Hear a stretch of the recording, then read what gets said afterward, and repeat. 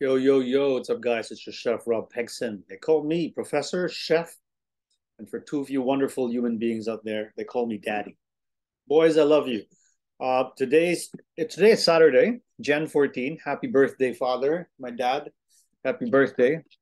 And I made this entrepreneurship video for all of you. Saturday is my entrepreneurship day. Now, it's entrepreneurship day since 2016 because since 2016, I started offering these classes on Saturdays called Prime. And it's been a nice habit that we talk about entrepreneurship for beginners, and not just for beginners, even for some people who have experience but probably no education like me. So I want to share this video. This video is dedicated to all of you guys out there who are starting out, all of you guys and ladies and gentlemen who have probably hit a roadblock that you have to overcome somehow. And this video is titled Entrepreneurship for Beginners Part 1. It's part 1 in a series because I'm just going to keep going and going on this topic. It'll eventually be its own playlist. And the title of this particular video, I wanted to encapsulate my entire entrepreneurial experience as what I learned from these schools.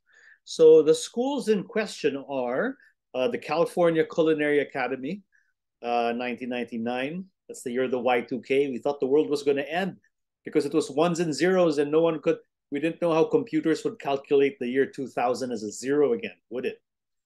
So the world did not end, thankfully. After the California Culinary Academy, there was CCA in Manila. And then I went to the Asian Institute of Management in Makati in Metro Manila. Later on, my thesis was a school called ACA. Shout out to all my ACANs everywhere. Still love you. Miss those days. Those were awesome days.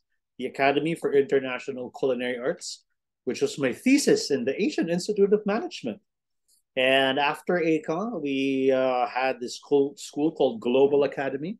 Shout out to all my globalistas, globalians everywhere, all around the world. Chances are, if you eat food in a restaurant, one of my students has cooked for you, no matter where you are in the world. So I can say that. I'm very proud of that. I have a global alumni community, personally, me, of 15,000 strong. So what's up, ladies and gentlemen? Chef Rob sending you some love wherever you are. And I kid you not. You may be eating in a cruise ship, in a hotel, in a Michelin-starred restaurant, or a hole in the wall. Chances are if you travel and you go around the world, be it from the Middle East, Asia, Europe, the United States, Canada, Australia, chances are one of my students cooked for you.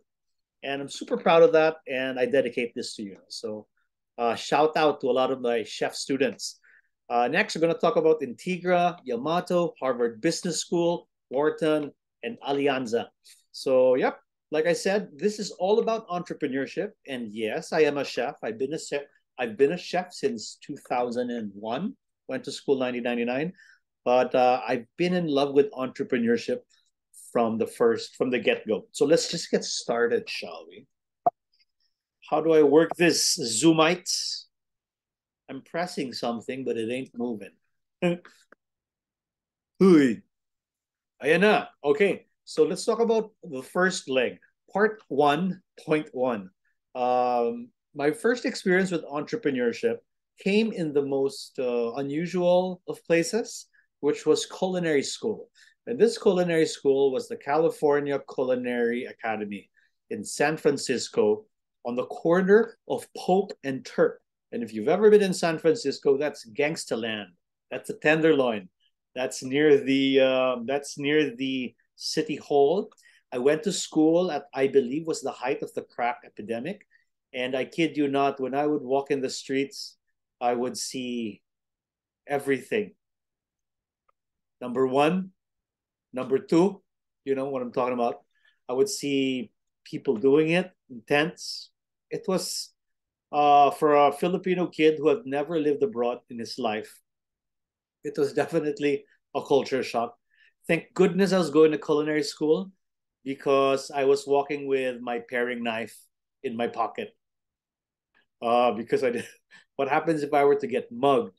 I would literally zigzag in the streets because there were our African American gangs, there were the Chinese gangs, there were the Vietnamese gangs. So I would walk zigzag in the street to avoid them. But anyway, I learned entrepreneurship and CCA for the very first time because that's the first time I saw a profit and loss statement in my life. And if you've never heard of what a profit and loss statement is, a profit and loss or P&L is basically goes to show you it's one of those financial statements that show if you were profitable operations wise for a period. Did you make money in the month of X or did you lose money in the month of X? And something that my teacher, who was a restaurateur, did not teach me, but I caught up on it right away, is that when you look at the P&L, there's revenue on top minus the cost of the sales. For us chefs, it's the food, and then you're left with the gross profit, which when you calculate that into a percentage, it's the margin. And whatever margin's left after your sales, you then pay for these things called the administrative expenses, rent, salaries, marketing costs. And then, of course, you're taxed twice. You're taxed on the top, and then you're taxed on the bottom. And then whatever is left is for you. That's capitalism for you, ladies and gentlemen. And when I said, "Pare, this doesn't sound fair," well, life isn't fair. But anyway, it doesn't sound fair, but it is how it is. And that's my first brush with entrepreneurship because it ignited in me so many questions. I had to answer it eventually. And now looking back 20 plus years afterwards, it's been a whole life of answering those questions.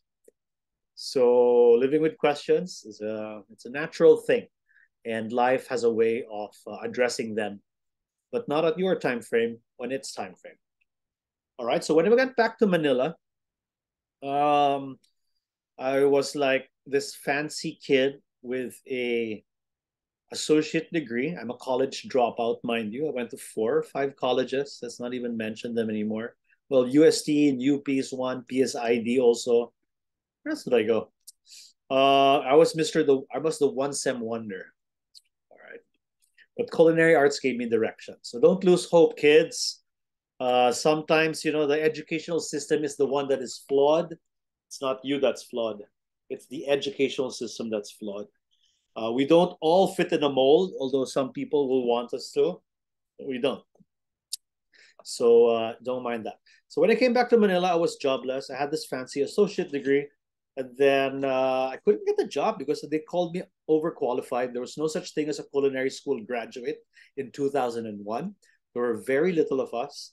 The reason why I went to Cali Culinary Academy was because of one of the chef idols that I had at the time, who is now the chef and owner of Brothers Burger here in Manila. Shout out to you, sir. So I was jobless for a good part of coming back. And since I was jobless because I was overqualified, they wouldn't take me in because they said, quote unquote, the people in the system and the culture would eat you up alive.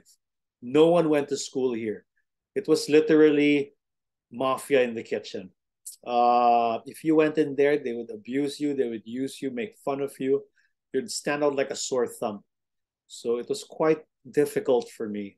And I had to endure a lot of insults and jests growing up. You know how kids can be, from my friends and family. I had this cousin, and she said to me one time in a very pejorative way, is, "Why don't you just cook?" Obviously, she was taking a swing at her wonderful college degree and my lack of it. And so eventually I did try to cook. I cooked some afritada from the house. I took my beat up Toyota to Makati, and then I tried selling afritada in packed lunches.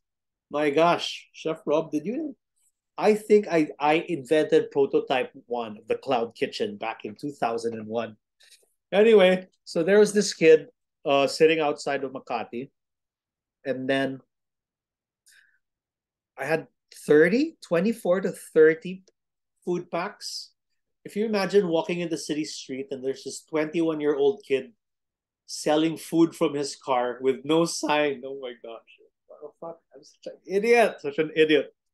No one bought my food. I felt so bad when I went home. I was driving home and I was crying my way home. And I feel so bad because I borrowed money from my sister. Thank you. To make to make the afritada and rice. Oh my gosh, felt so bad. So anyway, that was one of my lowest moments in my life. Basically, I was doing so well in school. Finally, found something that I loved, but then I couldn't sell afritada in the streets of Makati to save my life at a very low price. People were looking at me like, "Who's this guy peddling food from his car?" Anyways, so later on, I eventually worked. I worked in different places, and it led me to CCA Manila. No relation to CCA San Francisco, just the same acronym. This stood for Center for Culinary Arts Manila. Shout out to Chef Philip Golding who helped me get there, and that's where I discovered my passion and proclivity for teaching. Apparently, I was a good teacher. I was rated 26th of 26 teacher, meaning to say I was the worst of 26 teachers in my first month. But on my 6th month, I became numero uno. Did I get congratulated for it? Hells no. Instead, the people just said, it's just because you're young. It's just because you're like this. They just like you because like this. So they were basically discounting my capabilities in CCA Manila. But to my defense, I was the first teacher to steal the projector. It's this device that projects on the wall. And I was the first one to use PowerPoint in every single lecture. And that led me to becoming the number one teacher. And I worked so hard. I would get linens from the catering department and line the table when they would present their food, so that if they lifted their plate, if it left a mark, then I would see, hey, did they take care to clean their plate? And the students, they loved it. My gosh, we'd polish the spoons. It wasn't silverware, stainless steel, mind you, but we'd polish the spoons, the tasting spoons. I wanted them to feel like it was a hotel because I had just graduated and I had just worked in a 2-star Michelin hotel. Shout out Mandarin Oriental San Francisco, one of my favorite hotels in the whole world, Mandarin, and Silks. And Salu Garcia, who was the Pinoy F&B director at the time. Shout out, chef. So anyway, that's my stint with CCA. And this really started my entrepreneurial journey because the class that I was teaching one time, and you know who you are, we were the first experimental batch for a course at the Asian Institute of Management, or AIM. And what I learned in the AIM is this, and I'm going to share it with you. Their model of entrepreneurship is called VMO, KRA, PI, Spat Rest. In short, we called it VMOcrappy Spat Rest. So if you want to do entrepreneurship, Asian Institute of Management style, this is how they teach it. You can buy the book Enterprise Creation and Procreation.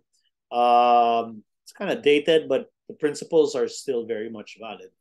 And ultimately, it teaches you about VMOcrappy Spat Rest. To start a business, to be an entrepreneur, you gotta have a vision. A vision statement is a state of being. Mission statement is what you plan to do in order to achieve that state of being. And then objectives are how you get each mission done. KRA stands for key result areas. PI stands for performance indicators. And SPAT REST, S stands for strategies, overarching strategies, which are made of smaller programs, which are made of smaller activities, which are then made of smaller tasks, and rest is the resources. So if you want to do entrepreneurship AIM style, start with a vision and you work all your way down to the strategies, programs, activities, tasks, and the resources to achieve that. All right, so moving on. Again, what I learned from these schools in terms of entrepreneurship, part one. Next, when I was in AIM, I was only 23 at the time. And as I was doing pretty well in my culinary education career, I said, hey, you know what? I can do this. I can offer better prices. which is basically a low cost strategy. Nothing highfalutin there or intelligent, just providing something at a lower cost, which I then realized later on was not right, which I'll explain at a later episode. I should have matched the cost to maximize the margins. But anyway, what's done is done. So ACA was a low cost strategy. I had fun with 3 friends. We had so much fun in ACA. My gosh. Shout out to all my ACA students out there. I enjoyed going to work. I enjoyed cooking. Wow, we had so much fun. Our school, I believe, was like 160.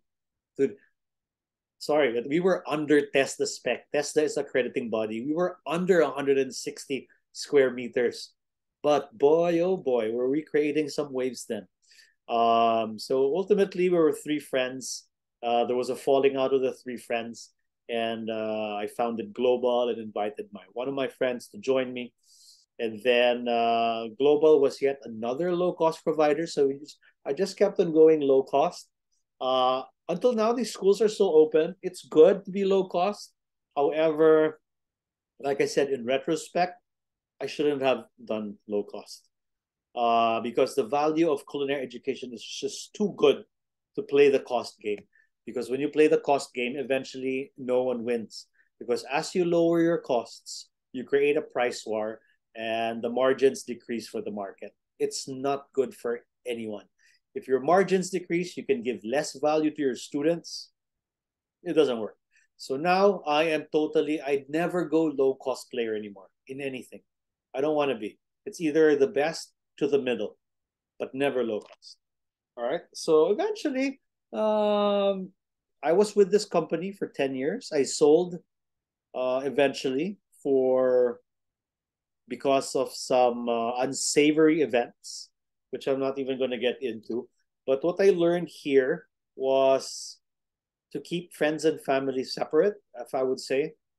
In both cases, ACA and Global, friends and family got involved to a degree that was no longer inappropriate for business growth. And when that happens, especially for Filipinos, who are very sensitive people, mind you, it just didn't work. It created too much tension and friction and strife. So eventually something had to give. And so it did. So eventually sold Global to the other group and moved on.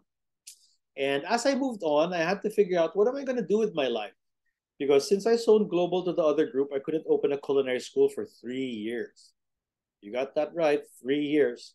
And so what I did was, hey, you know what? My other passion was entrepreneurship. And since I have this other passion of entrepreneurship, why don't I teach with Integra Business School? So we opened Integra in Ortigas in 2016. Eventually, our business courses were the ones that were selling.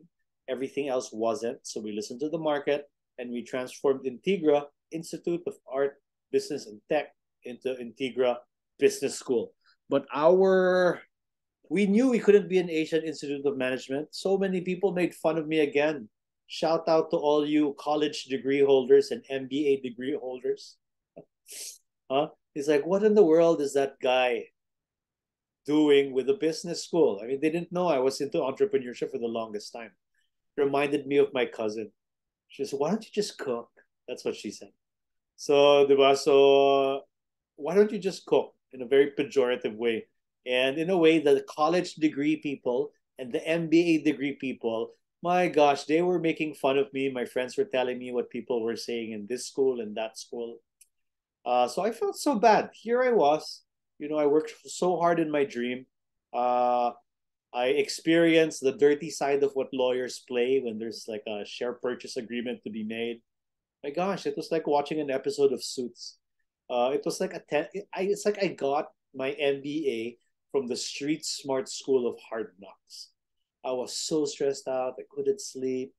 But ultimately, I learned a lot. So there was Integra Business School. And to supplement my teaching with Integra Business School, eventually I went and I spent some serious bank. Since I had just sold the company, I had quite a bit of cash. I spent some serious bank on on my education. So I took 6 courses from Harvard Business School and 2 courses from Wharton School, University of Pennsylvania. And then I also took a very expensive ramen course which originated from Tokyo. No? And so let's talk about what I learned. Well, ultimately, when we opened Integra and it forced itself into becoming a business school, I said, I'm going to have to study business now because, too many people are making fun of me. So I have to study business now. And the first course I ever took was Disruptive Strategy by Clayton Christensen of Harvard Business School. So it was pretty good. And then later on, I took core Credentials of Readiness, which included economics for managers, financial accounting, and business analytics. And so as I took that course, it was also pretty cool. I took it through their HBX online platform. And then later on, I took up management principles, leadership principles. 7 courses pala. And then last but definitely not the least was entrepreneurship. So let's talk about the Harvard Business School style of entrepreneurship really quick. And that is the POCD by William Shaman. He's not a shaman. It's spelled Salman. Here it is in the slides. So POCD stands for people. These are the people involved. O stands for the opportunity. What is the opportunity involved? And C stands for the context. And then finally, it's the deal. So when it comes to the POCD framework, it was difficult to understand in the beginning, first time I heard it. But as I continued in my road of entrepreneurship, it made so much more sense and it's very accurate. It's a proven framework. It works. It basically chops up entrepreneurship into the different major areas. There's the people area, the founders, the investors, the shareholders, the partners, the dynamics of that. Then there's the opportunity area. Is the opportunity a lower culinary school? Is the opportunity AI? Is the opportunity all about cloud kitchens? What is it? Then there's the context of things. The context is basically the factors, specific nuances and factors that surround each case. And last but not the least, it's the deal. What's your deal with your suppliers? What's your deal with your investors? Why would they invest in you when 80% of startups fail? Yada, yada, yada, yada. So that's the Harvard Business School POCD framework. It's pretty cool. You can Google it. It's pretty cool. If I compare that to the AIM VMocracy SPAT-RES, I don't think it's meant to be compared. I think what they do is help you see it from different points of view, but then the framework just gives you a way of how you can tackle it. So I tackle it, I use both, POCD and VMocracy SPAT-RES. All right, so moving on. After my 7 courses in Harvard Business School, I took 2 courses in Wharton, also online. I didn't want to spend the amount of money to go abroad, which I regret because of COVID. Because of COVID, we were stuck indoors for 2 years. And if I had gone abroad, took the short course in the Harvard or the Wharton campus, I think I would have had so much fun. But anyway, I didn't.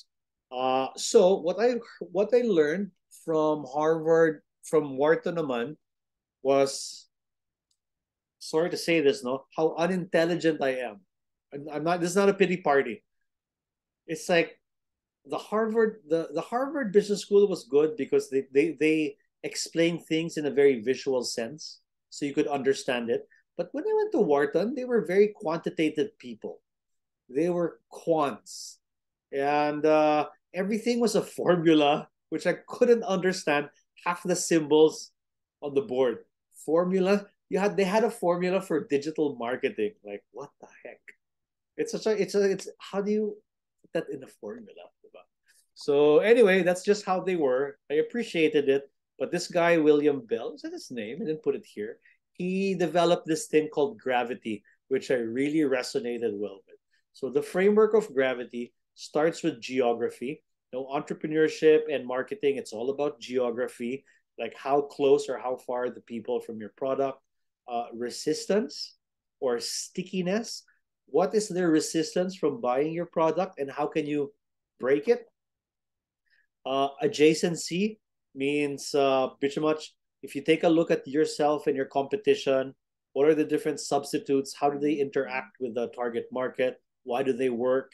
Can you use it to actually cut the resistance and make it sticky for your target market? Next up is vicinity, which I completely don't remember about it. So let's not even go there. Next is isolation and focus. Um, they had a very interesting exercise here. They asked students, they asked students to count how many times a ball was passed by the white team. There were two teams in this video, people in white shirts and people in black shirts. You can YouTube this, it's still there somewhere. So the people in the black shirts are passing a ball, same colored ball. The people in the white shirts were passing a same colored ball. There were about 4 to 5 people each group, 10 people on the street, and they played it for 1 minute. The job of the students was to count how many times the white team, the one in the white shirts, passed the ball. So when they played it for 60 seconds, you're there busy counting, taking a look at the white team passing the ball. Unbeknownst to everybody, there is a gorilla in a black suit, a gorilla in a gorilla suit, like the black t-shirts, who walked by, started waving, and then walked out of the frame. And of course, they didn't tell you this. But at the end of it, everyone had this amazing answer. We thought we were so smart. I thought I was special. I don't remember the number, but I said 128, for example. 128. The white team passed the ball 128 times. And then so the teacher goes, okay, fine. But did you see the gorilla in the video? And everyone's like, wait, what? What gorilla is there? I don't understand what you mean by the gorilla. So that they played it back and showed the gorilla there. So ultimately, what the lesson was, we tend to be biased to what we focus on. That's very profound. That can be a parenting vlog later on, but we tend to be biased to what we focus on. And I believe that was the big lesson in the isolation. And then last but not the least is topography, or how the space or the arena in which you are a part of, you want to be a part of as an entrepreneur, how it's laid out. Who are the players, who's got the biggest scale, who's got this technology, who's got that, and how will you position yourself? Is the market growing? Is the market contracting? Obviously, you want to have a growing market. So these are all the things I learned from California Culinary Academy to Wharton. And then eventually, when it came to teaching entrepreneurship to my students, I said, you know what? So much of this is too highfalutin when my average student hasn't even ever seen a profit and loss statement, a balance sheet, and a cash flow statement altogether. And I believe that's my market. I don't pretend to be teaching college graduates or MBA students. You guys, you already think you're so smart. You can just have your cake, go eat it too. Guess what? For every one of you, there's 10,000 others out there who are better. So don't be such a douche about it, and get some humility and empathy. Probably that would be the biggest lesson that you guys could have. But ultimately, my market is the beginners. I call them the grassroots. What I realized over time is they're completely underserved. No one wants to teach a celebrity who never went to college the importance of cash flow and P&L. No one wants to teach willingness to pay. No one wants to teach the difference of the problem with the price bar. No one wants to teach them that, because in the eyes of traditional education, these are the quote unquote not intelligent like us people. But those are the people that I serve, and these are the people that I love.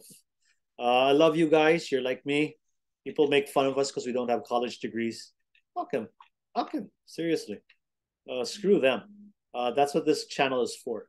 So the Integra 4M model is something that's very cool. I like it because it's simple. These are the 4M's of entrepreneurship, or the different forces that come together. And the first M is the mindsets of the people. Diba? So if you want to get into business, you want to start a business, that's entrepreneurship. How's your mindset like? What's your experience? What's your knowledge? What's the mindset of you and your partner? Diba? What's the mindset of you and your partners? That's very critical, because if you can see problems such as overlapping of roles and responsibilities, you have to be clear about how you would separate those roles so that you can have a good working relationship. There's a joke in Integra Business School that 9.5 out of 10 partnerships fail. And we're talking about partnerships where you're kind of really working together. And if you notice, there's no such thing as 9.5 partners, right? It's actually 10 out of 10 based on our experience in class. In every class, everyone who's ever had a partner before, eventually they have a falling out. Scary numbers, man. Scary numbers. And it may not always be the case. You might be the lucky one. That's why there's still the 0.5. But eventually, there's either a falling out or a separation. And it's sad but true. But knowing this, you can protect the vision, protect yourself, and protect your relationship with your loved ones too. Okay, so the first one is the mindsets. The second one in Integra, the 4M, is the market. And the market, it's all about the target market, the competition, the price that's already out there, the demand. And if there is a market at all to begin with, so that's the second M, how it interacts with you, who are the players in this market, and how you plan to do business in this market, which leads to the next M, which is the third M of my 4M model, which I share with in Integra, which is the model. Basically, how do you model your product? How do you model your team? How you design your business model? What's your strategy? What's your plan? And last but not the least is everything that has to do with money, because everything that has to do with money involves your investors, your shareholders, the city hall, the SEC. It involves all of these different players, and you need to have a system in place which addresses them so that you're compliant. All right. All right. So next up, also now, I have to talk about Alianza, which is an entrepreneurship in real life, the School of Hard Knocks. So Alianza is a culinary school I teach in now. It's a school that I founded. It's culinary arts. We are a culinary school with a restaurant. Integra Business School opened in 2016, and this year we're bringing it back to life. No more COVID, no more COVID mindset. And so I'm excited for that. And in a way, this entrepreneurship video, meron pa pala. This entrepreneurship video is all about reigniting the Saturday entrepreneurial spirit that we have had with Integra Business School. So all Integra alumni, this video is for you also. What I want to talk about, another school I went to. It's a master class in ramen, which I had so much fun. Chef Jason's there on top, and Chef Fuji-san is the founder of Yamato Noodle. He is so relevant to all your lives, you have no idea. If you love ramen, or you eat in Marugame udon, or you love udon, his machines make the noodles. He's the founder of Yamato Noodle. He's one of the founders of Yamato Noodle. And what I learned from him is that when you apply science and technicality, something so trivial like making noodles can really scale. And when something can scale, that's when entrepreneurship can flourish. So he's like the noodle king of Asia. They make a science out of making ramen. They make the machines that make the noodles that make ramen, udon, and so on and so forth.